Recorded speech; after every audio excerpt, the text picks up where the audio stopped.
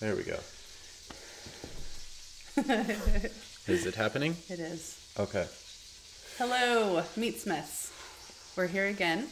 This is going to be a run through of our Mangalitza pork share. And we're really excited to do this for a number of reasons. We wanted to show you, I guess, both the quality and the quantity of what one of these shares looks like. Yeah. And so we're going to run through that as quickly as we can. We're hoping this won't turn into too long of a demonstration, but who knows? We kind of have fun together doing this. Yeah. The kids are occupied. So, yeah, and before we start, I wanted to... This is actually using the first round of the Mangalitzas that we got, which weighed in at over 300 pounds hanging weight. So that's the share that we split. That's the weight we split into two shares. But they were beasts. Yeah. They were huge. They were beautiful. And so each share is representative of about 150, 160 pounds worth of meat, worth of just hanging carcass weight. So that's what this looks like. In the future, you know, if you're watching this, we're recording this spring of 2008. We're hoping to do this more often. 2018. You're right, sorry. We're, you know, the share might be slightly less or slightly more. So keep that in mind as we show you the quantities here. But we'll just dive in, I guess. Yeah. We'll show you what a share looks like. We have the list up, and we're just going to go through it of what is involved in a share. And we wanted to do it because of the burden of abundance. We butchered these Mangalitzas so as not to trim anything because they're lard pigs. And the point is not to fit them through a square hole, being a round peg. And to turn all the fat into trim, for example, would be to do that. The yield of these pigs is fat. So, we made fatty things. You can see them behind me. We've kind of got them laid out here. And just remember, the thing about this fat is it is not tongue-curlingly rich. It is mild. So, when in doubt, just eat it.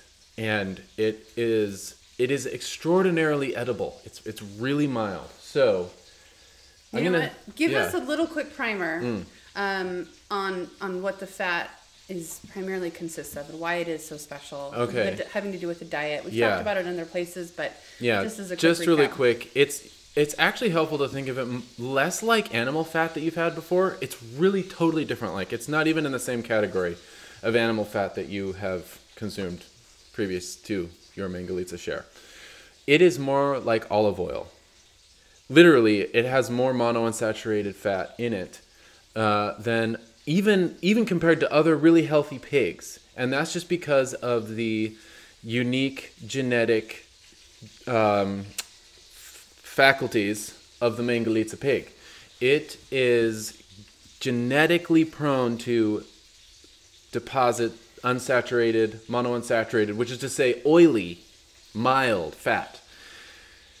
And when you pair that with a diet that is high in nuts, what you get is lots of really mild, oily fat. So you actually taste hazelnut in these pigs, not because I've seasoned them with hazelnut or because you're going to season them with hazelnuts when you cook them or anything like that, but because they've consumed hazelnuts. And so you taste hazelnuts. Acorns. And the thing you're tasting is the oil of hazelnuts. Literally.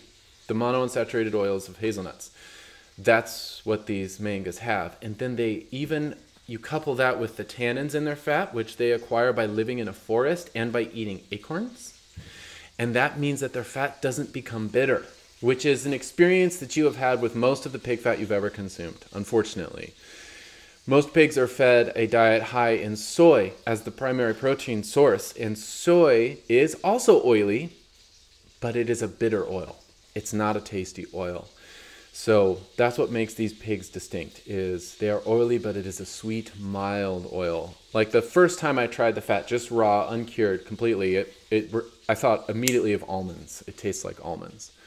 So it is really mild. And so there might be a little hurdle to get over in your mind in actually, You might have to actually try to acquire the taste and get over the fat phobia, which is understandable because most fat isn't good. And it's just not. It's not a taste hurdle. It's more, if anything, more of a texture. Maybe textural. Hurdle. Yeah, definitely. And I would even say that this fat is different in texture. It's oily and shiny. Like, I touch it and my hands are oily. They're shiny because there's more oil, monounsaturated fat. It is more like olive oil than like any other pig fat you've ever had. It's pretty special. Great. So to that end, let's dive in. Mangalitzas have this much back fat, okay? At least. And this much, we don't have a scale on the screen, means 3 to 4 inches. And I didn't trim any of it. So we turned it all into things like this. This here is a solid piece of manga back fat that has been salted and peppered. It's been cured. It's cured. It's good until the end of the cosmos. And in your share, yours are in nice squares, not funky triangles like this. Yours are much more shapely. But basically, the first way that you should eat this is just to get a slice. And it could be thin or thick. This is like lardo, is what it's like. This is probably the most akin to lardo of anything in the share. And just try it on its own like this. This is the most mild manifestation of fat on this pig. Not chewy, it's soft. Because it is oily, it's more monounsaturated, it has a low melting point. So just the warmth of your touch, of your hands, my hands are already oily, of your mouth begins to melt the fat. Wow, okay, I take it back. There's no texture hurdle. Yeah. And I haven't been eating it like you have as you've been processing it. Mm-hmm. That's the first time I put that in my mouth. And Just I dissolves. I thought of silk. It's like putting silk in your mouth. Yeah. It's just, it's incredible, isn't it? Amazing. Never had fat like that. Yeah. I'm going to turn the sausage off really quick. We have sausage. Oh, yeah, you might be hearing the bubbles in the background.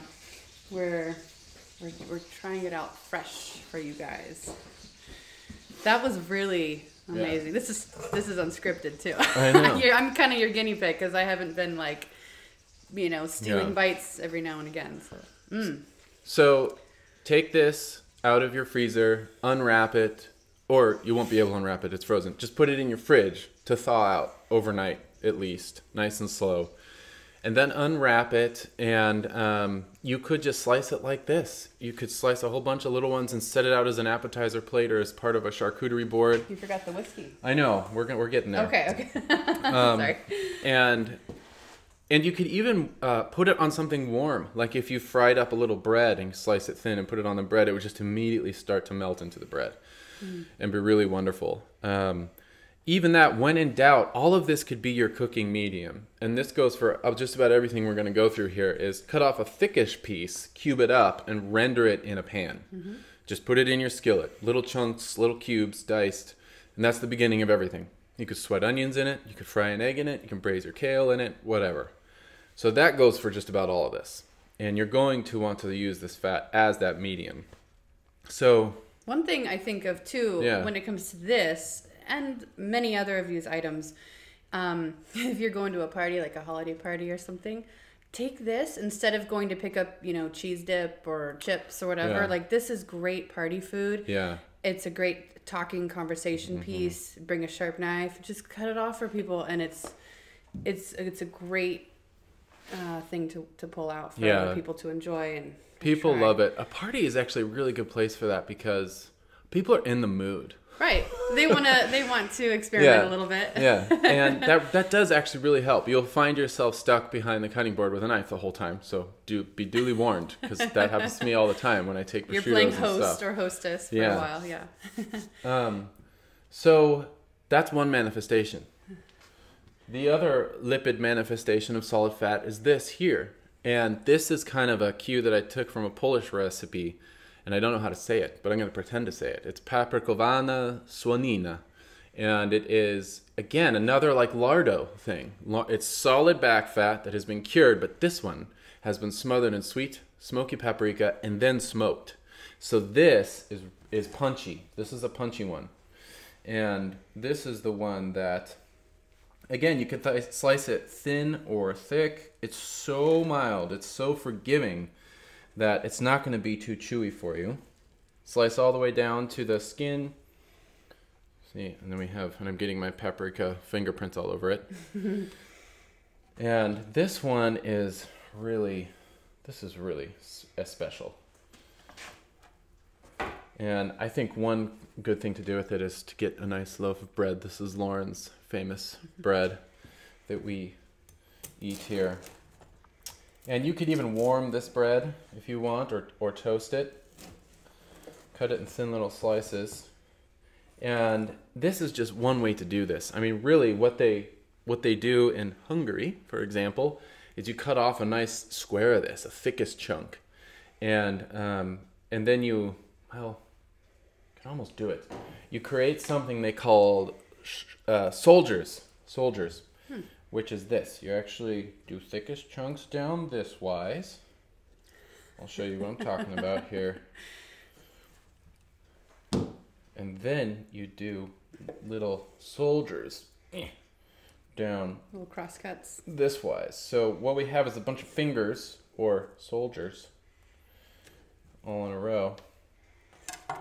So see, look at this. It's a bunch of little fingers. That's cute. Yeah, you could actually bread this and deep fry this if you wanted to. It would look like calamari, but taste infinitely better. Oh, wow. So little soldiers like this, and you could stick this on the end of a marshmallow roasting stick, and they heat it over the fire, and then they catch the dripping fat in their bread, and then eventually this gets nice and fried, and you put bits of it on the bread with raw onion and pickled vegetables and this dirty bread. You can also, you can cut the fat into little fingers like this and maybe just give yourself one row of it and put that in a skillet to fry. And it's got skin on it, so the skin will eventually crisp, and that will render out. And then you can just crack an egg in that. And everyone gets an egg with like a little hand of fat, fingers of fat in there. Anyway, that's one way. I got some garlic here because this paprika fat is kind of about strong flavors here. It's really good. The smoke really comes through. And especially if you toast the bread, you can, even fresh bread like this with good punchy garlic, you can just rub garlic on the bread. Kind of like this. See that? And then you put the paprika rubbed szalonna on it. And then it's kind of nice to have whiskey. This is actually part of the recipe, is some liquor of some kind or wine, and it really helps because it is, it's rich, and this is this cuts the fat a little bit. It facilitates the consumption of more fat. Really, it does. Cheers. Cheers.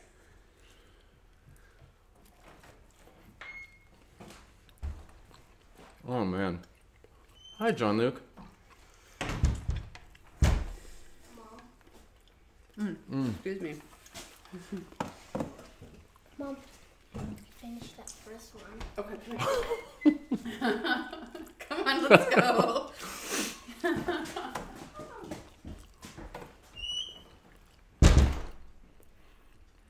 Camera hog.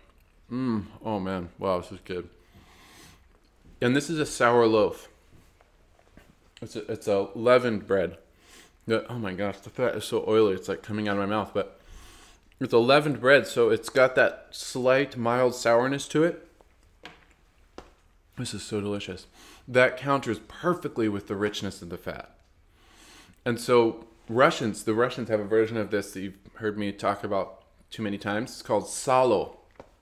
And you do it with, wild fermented, sour, 100% rye flour bread and vodka. And wow, it's such a simple combination. See, this is the thing I've been trying to say, is that when the ingredients are of this quality, and all this is a bread that Lauren makes with organic whole wheat flour and white flour. I think it's kind of a half and half thing. I'm not going to pretend to tell you how to make it, but because I don't know. It's really simple. It is a no-knead bread that she makes, and then some cured back fat. Just that. That's actually not boring. I don't know how else to tell you without giving you a piece to taste, but when the ingredients are of this quality, they can be of lesser quantity. They can be very few, and it will just be totally sufficient. It's a whole meal. Like, you can take this to work for your lunch, and it will be sufficient.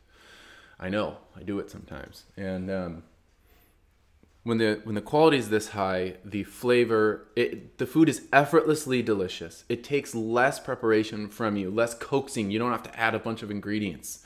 It's all there. And when it is fat of this quality, it is also very gratifying and satisfying. You eat less. Cheers.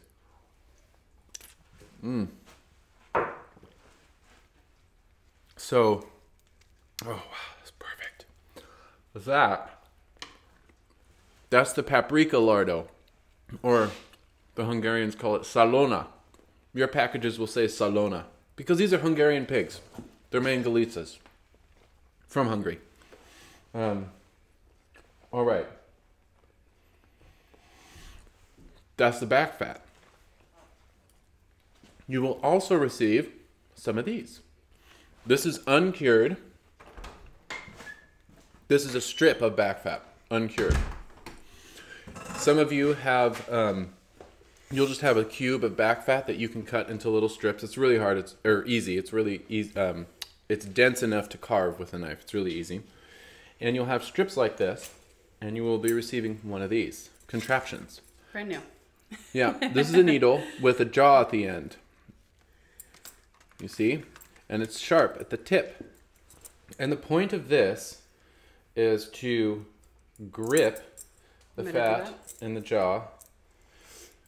I've never done this before. I mean, I have done it with the other one, but our meat never needs larding. But you get to do this really awesome thing, which is called larding.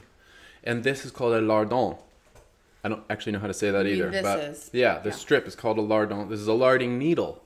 And the point is to sew this like thread into all the things, specifically lean meat. So the prime meat to do this with is anything from the thigh of any quadruped. So anything that is labeled round from a beef cow needs this right here, because that is lean and tough, which means it is prone to dryness and chewiness if you roast it, as you all know. If you want to combat the dryness and the chewiness with moisture, which will also help break it down, then you sew it with a whole bunch of these little guys, and you'll have a whole bunch of them. And the way you do it is, lacking a lean piece of meat, I'm going to use the bread. You just shove it through like this. I don't know if you can see that. Yeah. And it'll actually work with a piece of meat because it'll hold the jaws closed. Yeah. Ooh, almost got it. But you get the idea. You started it. Yeah, started it. The meat will kind of provide the pressure to keep it closed. The bread is too fluffy. But, see, went in there a little bit. Like a little worm. That's larding. And that's what that is for. A completely failed prop. But, so that's the other manifestation of back fat. You have a fourth. So are we at 4? I don't know. You have another manifestation of back fat. And it's going to look like this. And I'm going to get my greasy fingerprints all over this person's package. It says seasoned back fat spread. This was kind of like a throw-in because we didn't advertise for that at all, but Right. it was like, we need to come up with something else. So Because there's so much back. yeah, it's kind of a I treat. don't know if, can you see it? Yes, you can. Right here. That's what this is. So you take that package out of your freezer, and let it thaw again, at least overnight in your fridge, nice and slow. Unwrap it, put it in a bowl, and you're going to have to get your hands dirty, messy, greasy, soft, oily, smooth. It's smooth. And you just need to... Moisturized. Yeah, moisturize. You just need to mix it. And just the warmth of your hands is going to make it spreadable. It's going to come out kind of hard, but not that hard. I mean, it's really amazing stuff. So you just need to work it for a while, and you're going to get completely oily hands. Rinse off your hands, and then it is to call it, I wish we had a better word. We say spread. You know, you could call it dip. Another low culture word for that. Mom, I want some dip. But this stuff it's incredible. And oh, I didn't finish eating this. Yeah. This is really good, by the way. It's really good. So Triscuits would be kind of awesome for this. Or bread. And it is so delicious. It's back fat that has been ground, then salted, and lightly seasoned. And then I mixed it in a huge bus tub until my arms fell off. Wrapped it, labeled it, and froze it for you to take out, remix to make it smooth again, and spreadable. And then you just spread it on all the things. So this is another great part of a charcuterie board. I mean, this is anything from just your daily lunch. I mean, it provides the nutrients for a quick, if you just need to grab something and go. Yeah. Or it's really decadent and extravagant, and it could serve on a beautiful little holiday tray, you know. It's, it's a multi-purpose in that way. It is so good. And it is deceptively simple, but like it's that with some bread is a whole meal. I was saying this when you were gone. Yeah. But it's effortlessly delicious. You don't need to coax it with a multiplicity of ingredients. Like this is a full meal. You can put a little parsley on top and great idea. Call it good for your midday meal. Yeah, it's so good. And I think the first batch I put a little bit of red sweet pepper, so not paprika. It wasn't smoked. And that made it taste almost exactly like cultured raw butter. Yeah. And so you could just pretend it's butter. Yeah. It has a very similar texture to butter and a very similar fat distribution, actually. It's really interesting. Like it kind of stays solid at room temperature, and you hold it, it'll melt on you, you know, and just by the temperature of your hands. So pretend it's butter when in doubt. Yeah. That's the meat spread. Let me show. Or fat spread. Did you show quantities yet? I showed just the one package of fat spread so far. Okay. And then of the back fat. Oh, yeah. So of this, you're getting roughly, I think it's about 4 of those. this quantity. Yeah. Yeah. Yeah. So I mean, 4 of those, and then one of these that will probably be in half just for convenience. Yeah. In terms of sizing, and that's all like the pure fat. Yeah. Things. And I'm gonna slice all your bacon for you, which is right here. Smoked. This is actually an uncommon cut that is not usually used for bacon. This is what chops would be, and you will notice there are no chops in this share, because chops are not suited to the Mangalitza pig. Maybe, but I think it is best used as back bacon. And so you have a huge amount of bacon. You have this times 1, 2, 3, 4 times 4, basically. And it's all going to be sliced for you. This is half. Yeah. Oh no. So 2 of these. This is a quarter of the back bacon. Of the back. 1, 2, 3. For one share or for one pig? One share. Yeah, man. Yeah. Oh my goodness. So you have a lot of bacon. And it's smoked with alderwood from Vashon here. And I took each rib out to maximize the meat yield on your bacon, because you can tell we do have quite a bit of the wonderful fat on it. And the trick about, and this is all going to be sliced for you, by the way, pre-sliced and wrapped and everything. The trick with this bacon, and I would say with all real bacon in the cosmos, is please don't overcook it. Especially with this fat, you'll still be able to achieve crispiness, the delightful crispiness of bacon, particularly with this lean bit of meat right here, which would be the pork chop. Yeah, that's right. That is how much meat would be on the pork chop of a Mangalitza, and that's how much fat would be on a pork chop. So you can tell, not for pork chops. No. This is for bacon. And so you could get some crisposity there, but with this fat, again, pretend like it's olive oil suspended in the physiology of porcine fat. And the thing with olive oil is you don't want to overcook it. You don't want to smoke your olive oil. And so when you're frying this for breakfast or for all the meals of the day, which I recommend, then you want to err on the side of like even totally raw. Yeah. And I'm saying this because I live it. This is the bacon we eat all the time. Like all the time, actually. Every morning, pretty much. Pretty much every single morning. And in the winter, when our garden is nothing, there's nothing going on, we basically serve bacon with bacon every day, all day. Like, truly, we eat so much, it's a lot. That by the time spring comes around, we're like, okay, dear God, please, greens or something. So this is coming from the place of like how to eat bacon in the long term and enjoy it. And it is, don't blacken it. Don't overdo it. Don't overcook it. So, you know, when your bacon curls and stuff and you have those bits that are completely raw, that's good. Fine. You will love it. And particularly, you will that is how you need to cook this bacon from this kind of pig fed this kind of diet.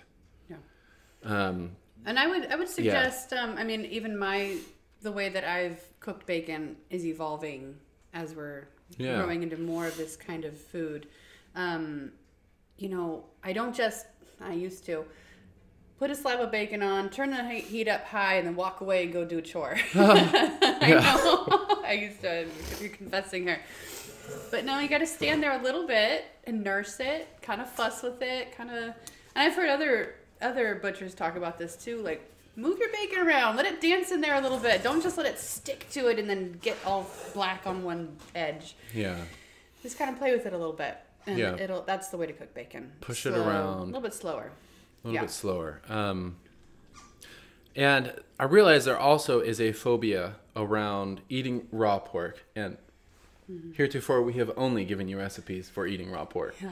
While pregnant. Yeah, right. But the reason we are not afraid of this is not because we are brazen morons, but because we know, well, that's actually we still up for debate, but because... Not with this anymore, hopefully. Not with this, no. Other things, maybe. No, because I know the pathology of trichinosis. That's what I'm trying to say. Yeah. A few intelligent words in a row. The trichina worm, if it is in the pig, it's only in the lean flesh, not the fat. And a pig can only get the trichina worm if it has consumed the raw trichina-infected flesh, lean flesh, of a dead animal. Because live animals don't just give up their flesh for consumption. So, like, a deer would have to jump into the pig's this is like my imagination trying to conceive how these pigs could have trichinosis. Deer would have to jump into their fence, die, and then they would have to rip through the hide and start eating the flesh after the flesh had been contaminated with trichinosis. That's the only way I can fathom this happening. And even if the deer were to choose the pig paddock as its graveyard, the pigs are too smart to work for their food. They get fed every day, and they're just not going to go through it. As a pig farmer, I can tell you that's usually the way they go. So, anyway, all that to say, don't worry about eating this raw. And particularly when it comes to your bacon. And I really just don't want you to overcook it. And so this is something that you could do with your bacon. And this is just really mild. We're not even going to taste smoke because it was from the inside. The smoke's only on the surface. But that's as close as to that almond flavor as you can get. Super mild. I mean, no salt at all. That's really wonderful. It opens up as you're chewing it. Yeah. Layers of... So all that to say, just don't fuss about overcooking this. Really, really don't. Don't worry about it. There's no reason to overcook this. Yeah. It'll only diminish your enjoyment of it. So they're getting roughly 4 slabs of that, sliced and frozen in portions. And then 2 slabs of belly. That's the belly bacon. Okay. And that's more that you'll recognize that. That's the more familiar look of bacon. And that's all going to be sliced. Streakies. Yeah. Yeah. And it may be, as I slice this, in my family, this is beautiful on each slice. We're totally cool with this.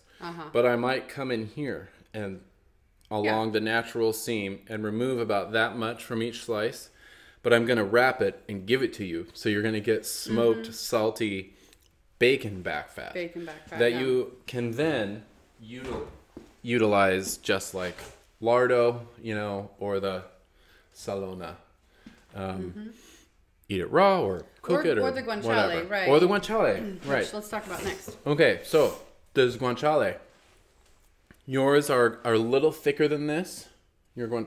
How do I get what? Thicker. Yours are a little thicker because your pigs are a little fatter. These are ours. This is ours. Yeah. But it's this. This is triangular doodly bob, which is the jowl of a pig, and cured just like bacon, only not smoked or just like half a day of smoke. This is your cooking medium. So this should forever, if you're ever tempted to pour oil into a skillet, don't. Olive oil is okay, but just, even then, like there's only a few times when it actually fry something in olive oil, especially good olive oil. But this, you just cut off a thickish slice, right down to the skin, cube it up and let it melt in your pan. And that is the medium for all the things. Brown your steaks in it.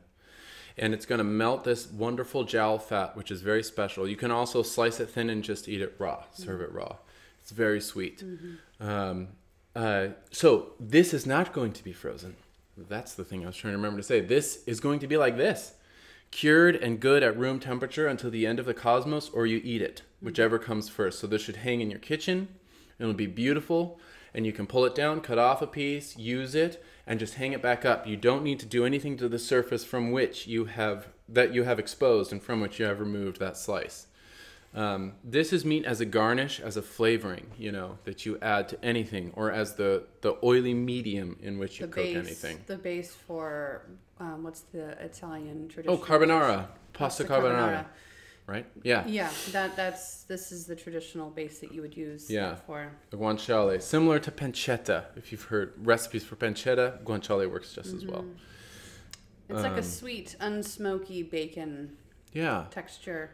And it's a very dense fat. It has lots of collagen in it. Right. Because that's right where their jaw is, that they use all the time. And so it doesn't shrink very much, if at all. It's delicious. It's a really unique texture. It's cured exactly the same as bacon, but the difference between it and bacon is purely its physiology, just because of what it does. Right. Guanciale means pillow, because that's the jowl that the pig goes to sleep on every night. The other thing you're going to get, while we're talking about things that are not frozen but cured until the end of the cosmos, is kolpa. This is kolpa. This is our kolpa. This is from a Gloucester Old Spot pigs. Your pigs were a little bigger, so they're going to be a slightly larger circumference there. This one is from December, and we're in March. January, February, March. So this is a little young, but I already cut into it because it's delicious. But so what you want to do with your kolpa is just hang it in your kitchen. And, I think if we're going to be official about it, which you can't really be, there's too much variability, but you could let it hang there for 6 months before you cut into it. But it's totally up to you. Like I said, this is 3 months, and I'm loving it. And our boys love it. Yeah. They're all over it. That's why I haven't brought it into the house yet, because if I bring it into the house, it's gone in like a day. But this, you can see I don't have a nice, perfectly flat edge. I don't use a meat slicer. I just use a sharp knife. And you just want to slice off little pieces of it. Yours is wrapped in, I rolled black pepper on it, which tastes really nice. And this is just from December, and it's really good. This is a snack.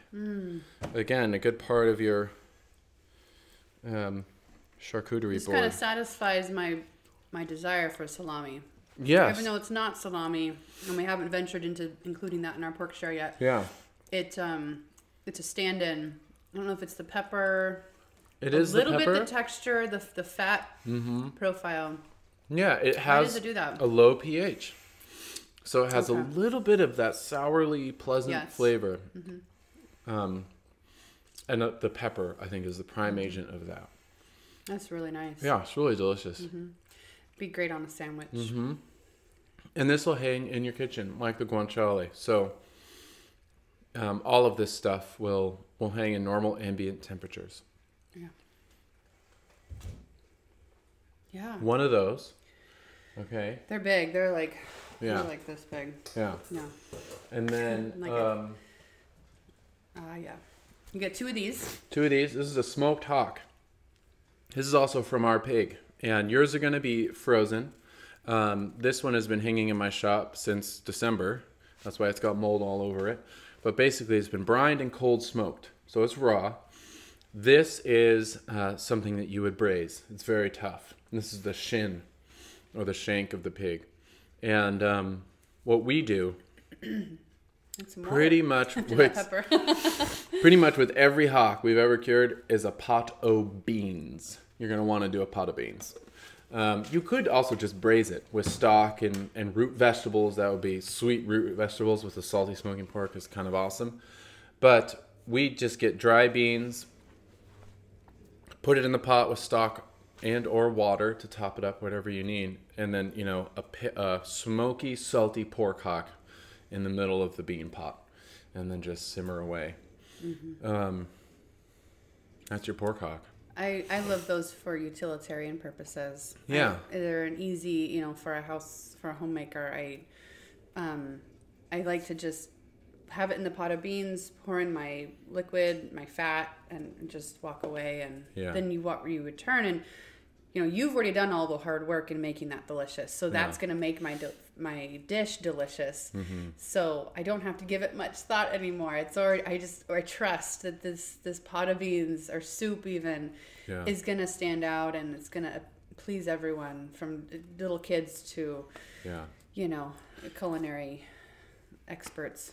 So. And there is something about the skin, smoky, salty skin of a pig and beans. There's something cosmically harmonious about them. Well, and I was going to say too, actually, it reminds me with the guanciale and all of the back fat and the bacon fat, or just bacon, all the streaky bacon that you're getting, we're going to do all the slicing for you, but we're also going to package the skin. We don't waste anything. So you're getting the skin. It'll be labeled as bacon rind. Bacon rind, right. And that can go in your pot of beans too and flavor it. So. Or any braise. Beans is particularly useful. You lay it fat side down in the bottom of the pot, put the beans in there, stock, hock, okay, maybe a little bit of beans, hock, more beans, stock. Bury the hock. Beer, but with that skin on the bottom, it really is just one little safeguard against, the burning of the beans, which is so bad. It's so bad. I'll get my pot really quick that I use to cook the hock in. And the bacon rind, remember, it's salty and smoky, and it's as hard as leather. So think of it as a flavor strip that you put in any braise. So if you're braising beef, anything you do in your crock pot, throw a strip or a square or a chunk of bacon rind in there. You don't even have to eat it. It'll just be awesome. This is the pot that I use for my bread too, but my pot of beans whenever I have a hock. Yeah. Just a big Dutch oven. This used to be red. But he's thrown it in the fire quite a few times. Yeah.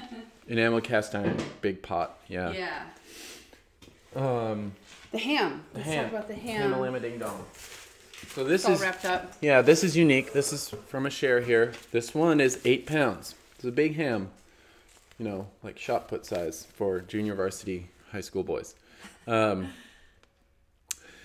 This is szonka, is the Hungarian, I don't know how to say it. Szonka is the Hungarian word for ham. This one is raw and smoked, which means it's been brined and then I cold smoked it. So it's got that wonderful alder flavor and the salty hammy flavor. And there's no bone in this, and it's kind of large. And so this is for a special event. But that's not all that it applies to, because part of the reason that you make this is because of the leftovers. So, how do you cook a raw smoked ham? Which means it's been brined and cold smoked, but never cooked. You want to take it out of your freezer and put it in your fridge and let it slowly thaw.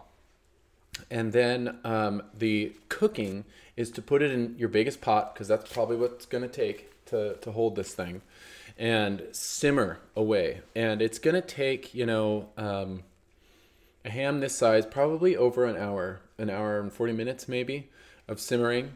And basically, you're doing two things in the simmer. You're cooking it, and you're also removing some salt. You're cutting the salty edge a little bit.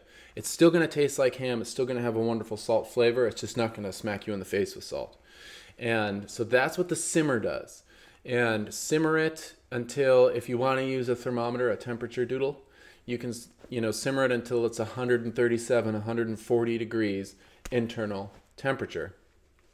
Take it out of the simmering pot, and then put it on a roasting tray. And this has a net on it and skin.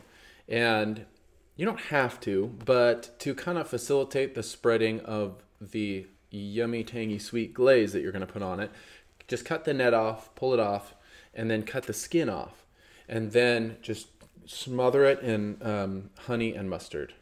Mm-hmm. Roughly equal parts, or something. I don't know. I don't even count. Just mix them in a cereal bowl and then smother them on there. And then blast it in an oven for about 20-25 minutes. And if you want to be really fancy, you'll make kind of a lot of the honey and the mustard, and every 8 minutes or so you'll pull the ham out really quick, and you'll douse it again with honey and mustard, so you have several layers. When he says blast, he means like 450 or something. Right, yeah, 425, 450, maybe 420. I would keep it a little, because it's easy to burn the honey. Okay. And we don't quite want to do that. And you're glazing it. You're putting a honey mustard glaze on it. And then take it out of the oven, let it rest for 40 minutes. Yeah. Long People forget time. that stage, but that's important. important. You got to let it rest. Whoops, I'm touching things. It's okay. And that enhances the moisture. Retention. Really sinking in. Yeah. Big time. And then it's boneless, so you can just slice however seems fit to you. Just slice away and serve. That's convenient. Yeah, nice. So serve everyone a thickish slice of ham. And then you're probably not going to finish all of it because it is 8 pounds. Maybe you will, and that's awesome. But if you don't, put what remains into your fridge on a plate, and you can put a kitchen cloth over it, but don't wrap it or anything. And it will keep for well over a week in there. Long time. It'll keep. And that's your cold cut ham. So the next day and the next day and the next day, you come in and you pull it out and you slice some pieces off, and you can fry them again to brown the slices for breakfast ham. This is really it's such a good way to eat ham. We love doing it this way. So it's many weeks of leftovers, just pulling it from your fridge. And because it's been brined and smoked and boiled and blasted, it is incredible. It just keeps so well in your fridge. Very long time, leftovers. In fact, it's a wonderful thing. So that's what you should do with your brined szalonna, your ham. You get one of those. Let's talk about this really quick. Okay, this is leaf lard. You have a lot of this. You have about 4 of those. 4 quarts. That would be a gallon of leaf lard. From a half a pig. Right, just so y'all know how many quarts are in a gallon. Because that's specialized knowledge that only we professionals. Anyway, leaf lard. So this is the internal body fat of the pig that has been ground and gently rendered by me and packaged for you. So this is the original shortening. This is extremely expensive if you get it elsewhere. Or impossible to find. I would say Mangalitza leaf lard finished on hazelnuts is white gold. Objectively impossible to find. Cannot find it. Here it is. Yeah. We have it. And you will have it soon. And it is it's the original shortening. So this should forever replace Crisco or any recipe that calls for shortening, particularly the recipes for crust, pie crust, sweet crust. You can cut, usually 50-50 this and butter, but this is so mild that you could do 100% of leaf lard in your pie crust recipe instead of butter. Biscuits. If you're doing biscuits. Oh my gosh, Yorkshire pudding, cornbread, donuts. Yeah. Fry your donuts in it. Oh, please do. Yeah. So the sky's the limit. Yeah. And these are all going to be frozen just for convenience for you. They don't actually need to be. They're incredible. They keep. So, pull a quart of it out of your freezer and you could just put it on your counter. And it'll thaw eventually. And then it's really not going to go bad on you. Ours just lives on our counter. We have little buckets of fat all over our kitchen. And it's all fine. But you can also just use that as a general cooking oil. Just like a spoon pretty much lives in ours. And we just fry eggs in it or braise vegetables. Anytime you need to grease the pan, oil the pan, the leaf lard is a super luxurious way to do that. So this should forever replace canola oil or hydrogenated vegetable shortening. Forever. Or grapeseed oil, things that you flash fry things in. Yes, right. High frying, coconut oil, quick browning. right. That's the leaf lard. I mean, I'm a fan of some of those things for their own right, but yeah. The head cheese, the brawn. You will have 2 loaves of head cheese, and it is frozen for you. And basically, it's chunks of head that have been meticulously cleaned of all their hairs and slowly cooked and cubed and then set in their reduced cooking liquid, which is a really rich stock. It's almost like a demi-glace. If you look up demi-glace, it's like distilled meat liquor. It is super dense, Meat super syrup. flavorful. Syrup. It's like, it's syrup. Yeah, it's very dense stock is what it is. And so I find the most enjoyable way that we eat it and the most useful manifestation it takes in our family kitchen is as we'll just pull out a package. It's like pre-braised meat. It's pre-cooked head meat, pre-braised meat. You're not going to notice, that, oh, this is from the head of a pig. You're just going to notice that it is delicious, succulent cubes of fat with a little bit of skin on it that is very tender and fall aparty, which is a word, apparently. And you Heat it up, pour it over rice. Yeah. Polenta.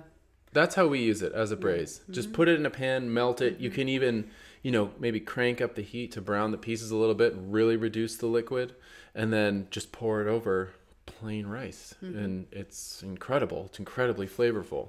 Yeah. If you're really gentle about the way you thaw it out, because the gelatin is really delicate, which is the thing that makes it stay in a solid brick form, you could, I would try to roll it out of the plastic before it's completely thawed. And then you'll be able to kind of slice it, which is what you see normally for fromage de tête. Ours is labeled brawn, by the way. Yours will say brawn, because that's the English word. Apparently, we do have an English word for head meat suspended, or any kind of meat that is slow cooked, suspended in unctuous demi-glace. Sounds a little more palatable to some people than head cheese. Maybe, yeah. Especially since head cheese makes no physiological sense. Yeah. There's no cheese. Okay. But anyway, yeah, if you thaw it slowly, you might be able to slice it and serve it with like mustard, or pickle. But really, we use it as a pre-made braise. Yeah. With an unctuous, let's say it's a ready-made sauce. The stock is so reduced that it is very sauce-like. Maybe you could dash a little bit of balsamic vinegar, a little bit of wine, and then finish it with a little bit of butter just to thicken it at the end. Yeah, I'll show you how much you're getting of that. But that is how we utilized each half share is actually truly a half pig. Each share is truly a half pig, which means it's a half head. So you get 2 of those, which accounts for half the meat on a head, and then also the broth that the head meat contributed all of its virtue to is in those little cubes. The last thing is sausage. Sausage. This is a sausage. And this sausage has very traditional ingredients, and it's really delicious.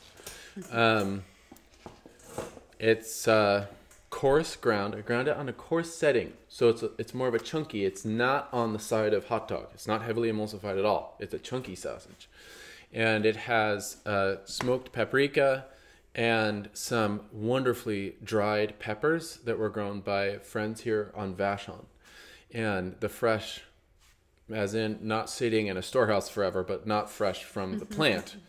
because they've been dried. But those peppers really, I mean, you haven't really tasted paprika until you've had, I don't know, the real thing. Sometimes the powder paprika sits around in storehouses for so long, gets oxidized, and it's not very tasty. But I found a source of really fine smoked paprika, and it makes all the difference. And then I've added these beautiful peppers grown on Vashon that have been dried. And Will you try a taste? it's super delicious. Yeah, and we've been frying up some here. Oh, man. Thank you. Yeah, and it's got some, you can't really see it, can you? It's got some, yeah, there we go. It's got little fat chunks in there, right? As it ought.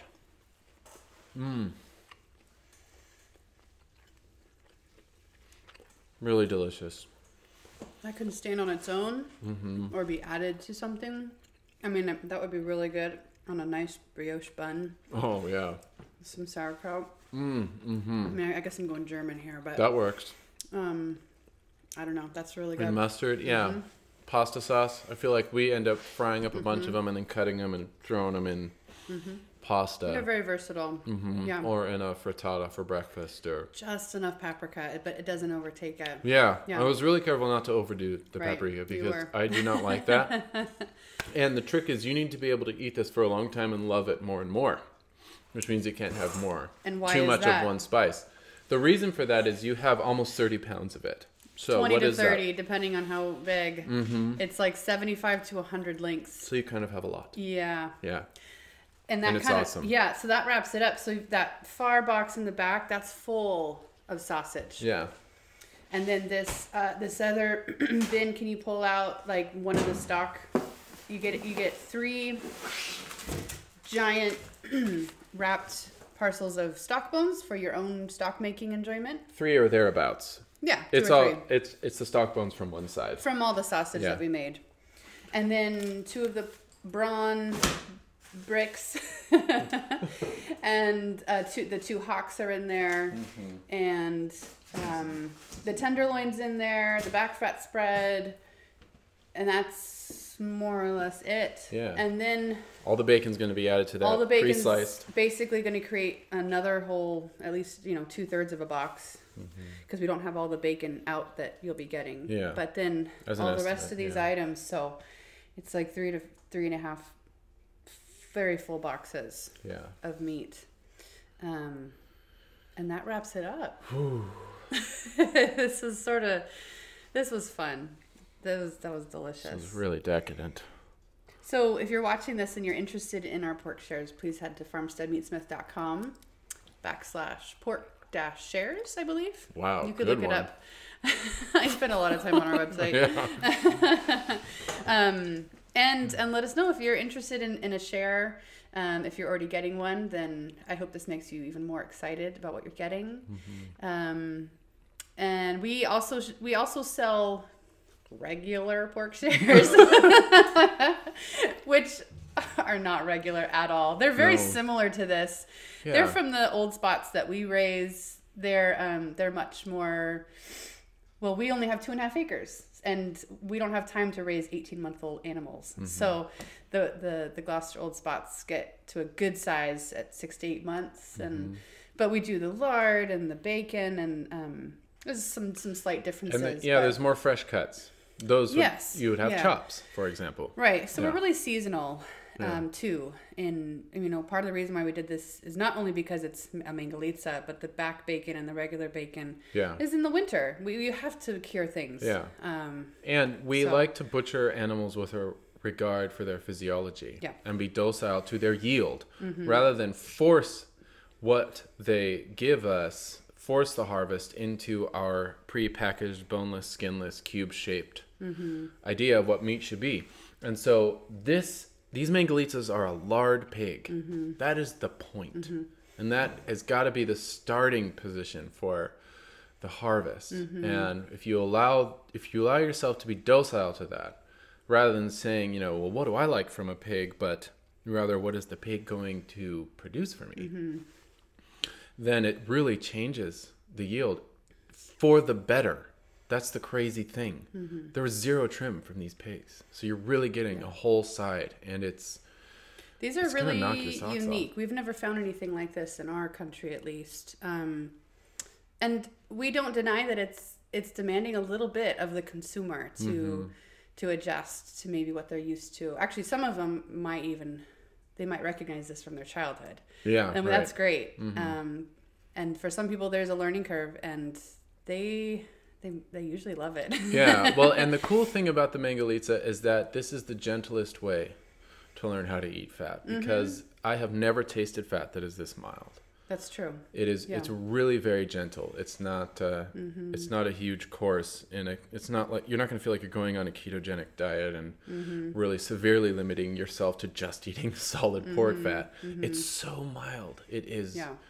It's edible in a way that you've never experienced from other pork. And we're hoping to keep doing this. So we've got a farmer in Oregon who's providing these for us. We ran through 6 already. We're probably going to do another 3 or so.